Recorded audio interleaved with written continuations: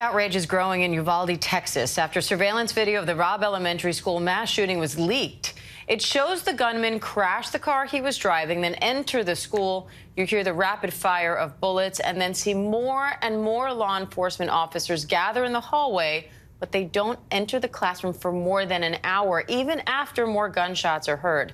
Officials said parts of that video would have been shown to the families this weekend, but our ABC affiliate, KVUE, and the Austin American-Statesman obtained it and published it yesterday, quote, to provide transparency to the community.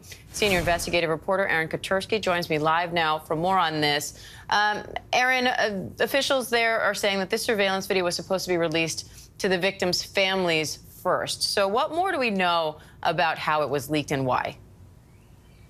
Well, that was the plan, to give it to the families, allow them to see it in private before it was displayed for the public.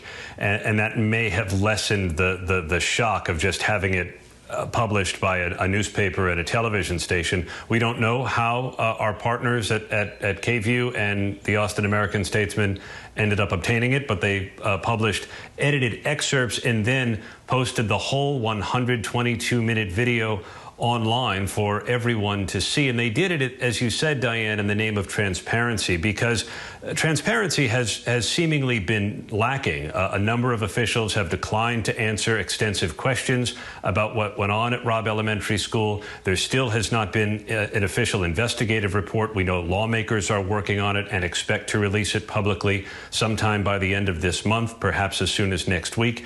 And that potentially could go a long way. We've heard what went on in the hallway.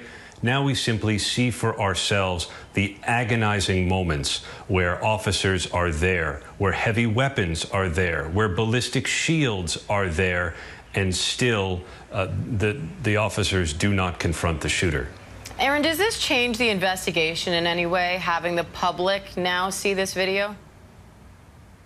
Well, it may increase the demand for official answers to see whether lawmakers are willing to try and hold law enforcement officers accountable for their actions. We still haven't heard publicly from the on-scene incident commander, Pete Arredondo of the Uvalde School Police Department. He has resigned his post as a city councilman, but remains, as far as we know, on the job. And the superintendent is another official who has declined to answer substantive questions.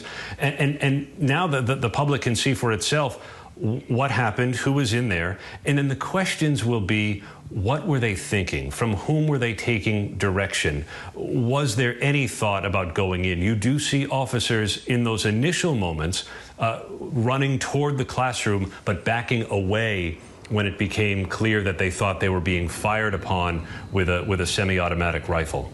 Now, the sheriff also testified this week. What do we know about that? Well, the sheriff is one of those who may have had a phone call or something about the incident. Did he properly respond? Were his deputies properly informed? This really does go, Diane, to a question of command and control of communication. Were radios working? Were radios present? We hear the officers chatting in the hallway. Were they communicating what they were hearing to the commanders on the outside of the school? But it's just mind-boggling. There was one point well into the massacre where somebody with a ballistic vest goes over to sanitize his hands, and still children were there in the classroom with the gunman. All right, Aaron Katersky, it's a chilling video to watch in a story that's chilling all the way through. We appreciate you staying on top of it for us. Thank you.